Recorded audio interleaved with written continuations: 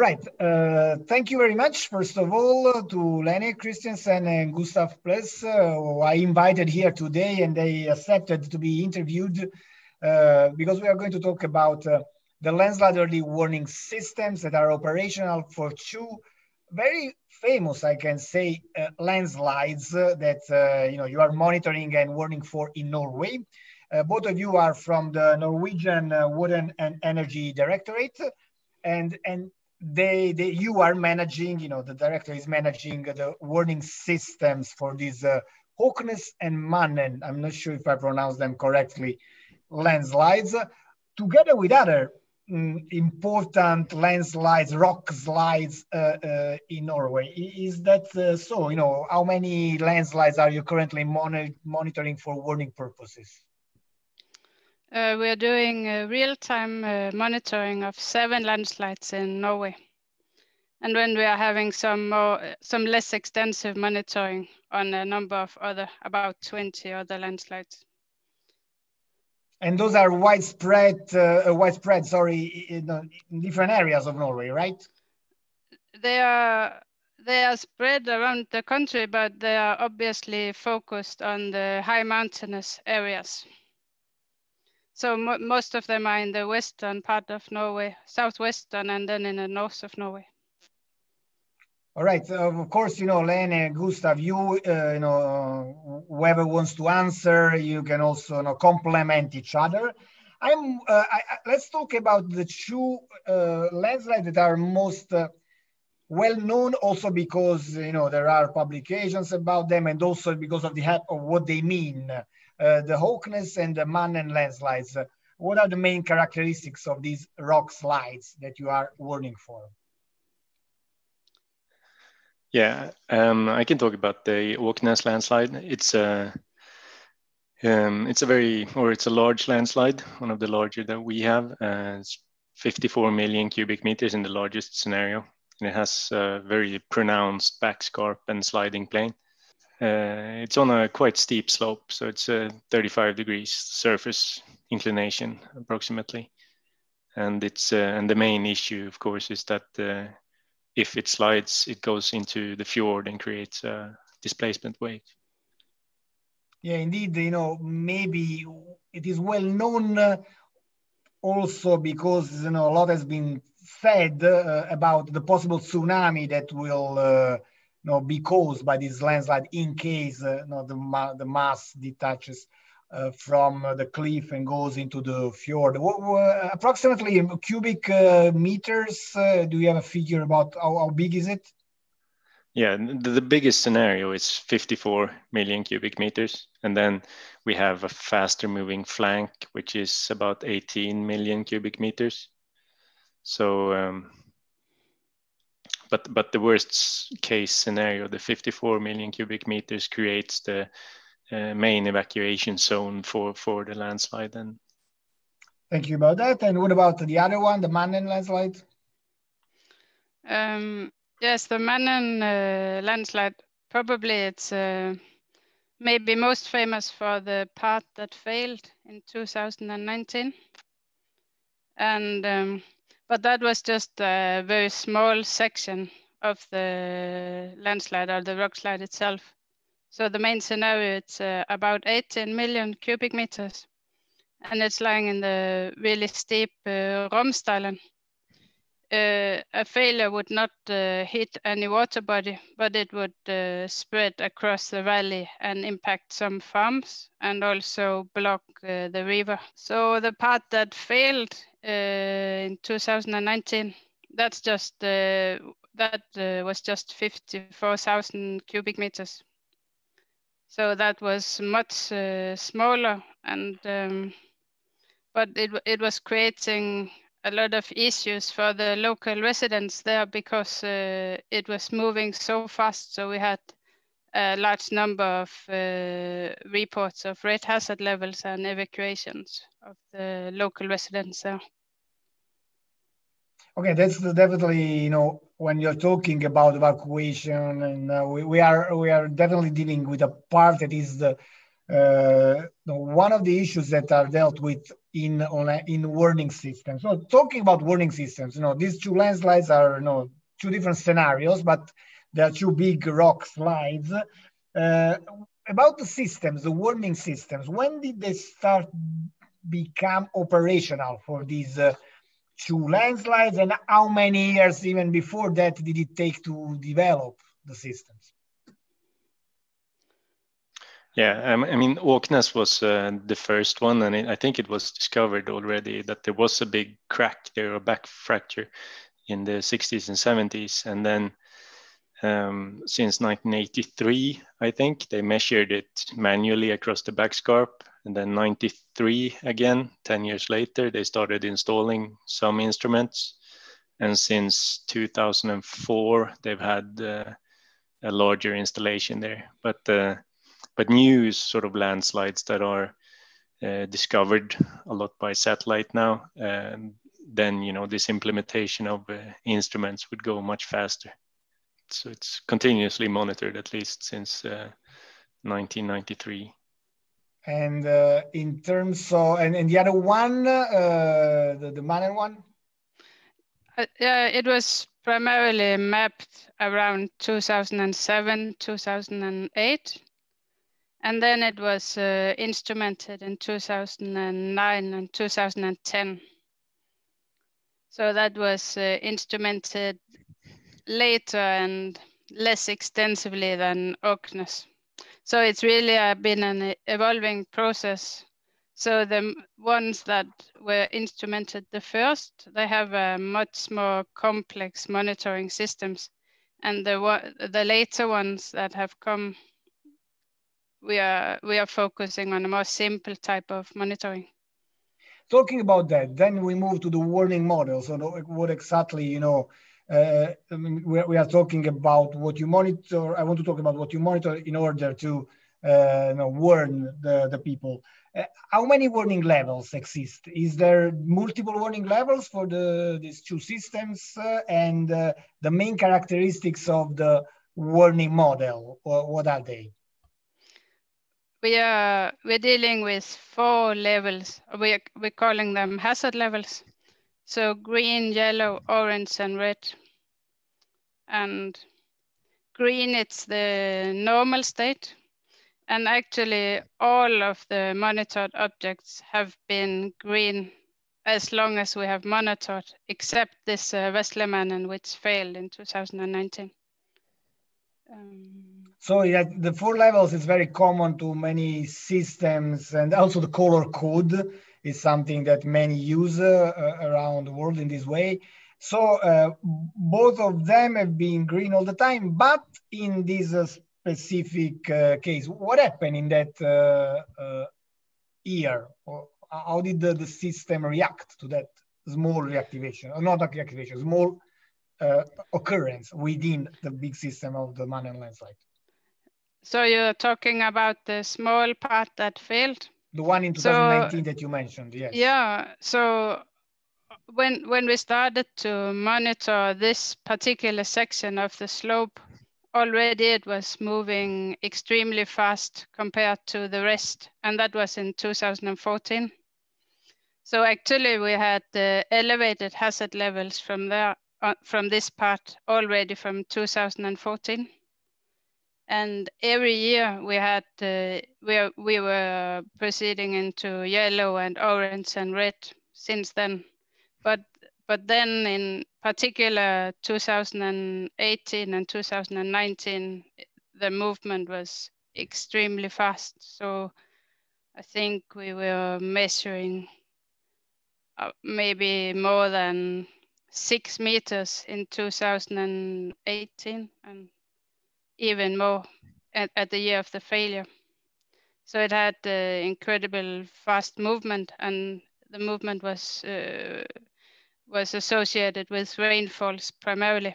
So we had very rapid accelerations following rainfalls, and that was why it was so hard to monitor and warn, because we had these repeated events where the velocity became so high that we had to put the red hazard level. So it was a huge issue for the population below. Yeah, indeed, I'm asking because you had you had the red hazard level sometimes also before 2019, but Yes. then in 2019 you put a red hazard level for a long period of time. And what is what does it mean in terms of response? So people had to evacuate from their place? Yes, they were evacuated by the police when the red hazard level is reported. But for the failure itself, I think we were reporting the red hazard level 6 days before the failure occurred. But we had done it several times before, even though the slope didn't fail. So that's really highlighted the problem with the early warning method, because it's a big issue for the people there, and the farm, they had to move animals and everything, and the trains had to be stopped, and this was a very small area that was evacuated. This was really like 4 resident houses. Ah, okay. And maybe Gustav can comment on the Aknes side, because then it's a matter of thousands. Yeah, so this is, yeah, exactly. for us, this is a please. For us, this is a good almost training exercise.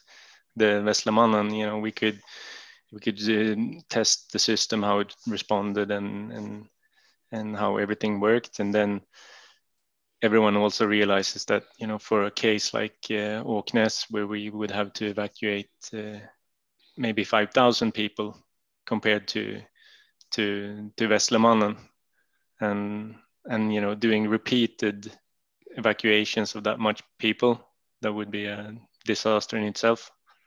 So yeah, so on Aknes we have for a few years now investigated the possibility of stabilizing Aknes through drainage, because this is both the consequences of a slide, but also the consequences of repeated evacuations would be very undesirable. Yeah. So at the moment, I don't want to move out now from early warning, but you are saying that at the moment you are also trying, you're already implemented some mitigation measures, and could you see some effect on the movements yet, or? Yeah, no, we haven't implemented any mitigation measures yet, but we have investigated and done lots of simulations and work on this. And the next step would be to start implementing mitigation measures. Yeah, but let's go back to early warning. Yet.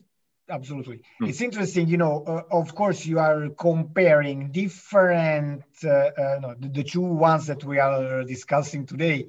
They are different not only for their physical characteristics, but also because in terms of consequences and the people that you have to act upon, it's a very different set of people and number of people. So in Mannen, you were able then to locate a relatively small number of residents that were potentially affected, but by the small. Did I understand correctly? Yes. Yes, but actually the runout was less than expected. So even when the failure occurred, the houses were not destroyed. And also in the previous, let's call them false alerts of previous years, did you again limited yourself to a relatively small section of the slope there for a few people, yes, or was it widespread? No, this was really a small sector. It was the same that had this fast movement year from year. So we did runout modeling and evaluation of the hazard zone for that particular section. So only this quite small zone was evacuated. Now let me ask you something based on this experience. Given that something indeed failed, was a part of the big landslide that you are monitoring, but at the same time you are telling us that there were quite few, let's call them false alarms, but anyway, many warnings before the event, yeah. And also the event was less impacting than forecasted. What is the reaction of the people now, and what is your current monitoring stage? I mean, how is the landslide doing now?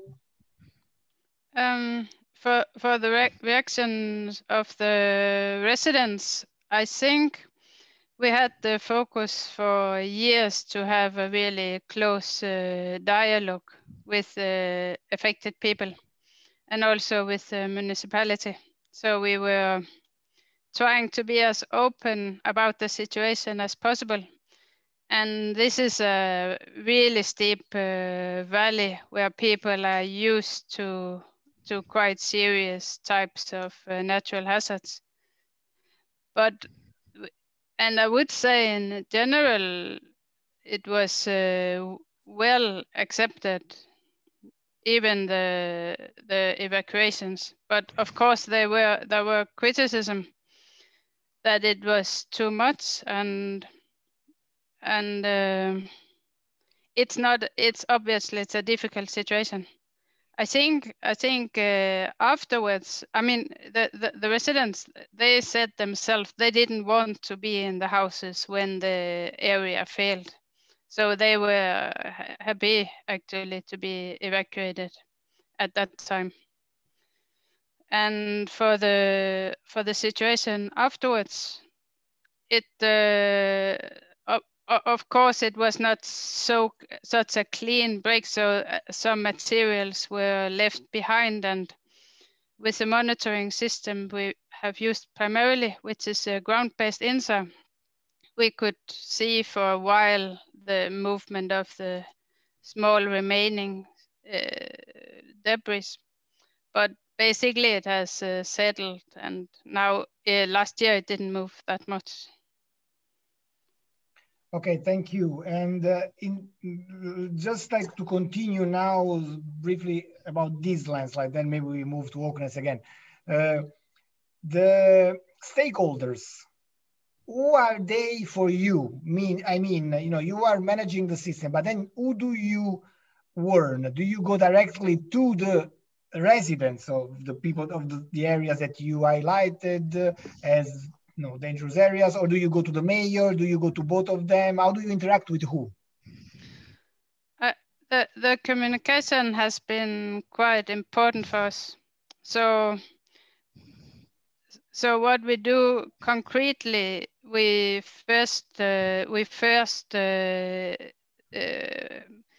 send a message to the municipality and the county and the police, and that now we will change the hazard level, and then we publish it on our website and on something called WASM, where all the Norwegian natural hazards are reported to. So it's available for everybody. And the reaction of the residents, do you get feedback from them directly at times, or is it always a feedback that goes from them to their local representatives, and then you get it? I think some of the dialogues has been taken by the municipality, and then we have also had direct dialogue. Yeah, so that's been mixed. And one important, I guess, part is that our hazard levels are advisory to the police. So the police takes decisions on evacuations and so forth. That's not our authority, but I mean, it's followed closely. Yeah. Yeah. So you're saying it, anyway, you advise the police of your technical, you give a technical advice to them, and then they have the last decision, but anyway, they don't follow your technical advice. Okay, I understand what you're saying. Sorry, I was trying to repeat it in a better way, but I repeated it in a worse way. But moving to Aknes, it's a totally different setting, as we said. And then there, from what I understood, correct me if I'm wrong, you never issued anything but green. So it's always been in green level, right? Yeah. So the movement at Aknes is generally linear, so no acceleration. And so in that system that has been, in that landslide that has been monitored since a very long time, and now, the warning system is in place. Did you ever have the need to update, I don't know, thresholds or to update some parts of the warning model? Yeah, we haven't operated with fixed thresholds, so it's more of a we see the acceleration, and then we would take the decision based on that. But we have been working a lot, or we will as well in the future be working a lot on sort of making different scenarios that we have maybe potentially smaller evacuation zones ready. Sort of if we see this scenario starts moving, we can evacuate this area. If we see this scenario, so this is something that we're working on, because the main scenario is a very large evacuation area.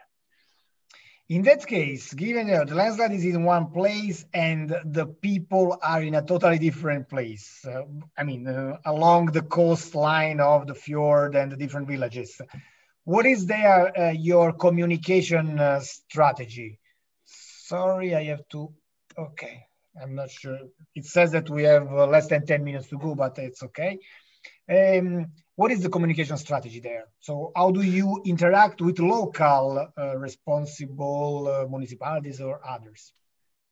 Yeah. It would be the exact same thing, only a much larger scale. We would have to interact with lots of different municipalities and counties because the wave will travel out. But otherwise, and then of course this would be probably visible at a much more national scale with a lot of resources in this area if evacuations. Yeah, indeed. But you mentioned the wave, the tsunami that could occur. There was a movie that was maybe inspired by that as well, a few years back.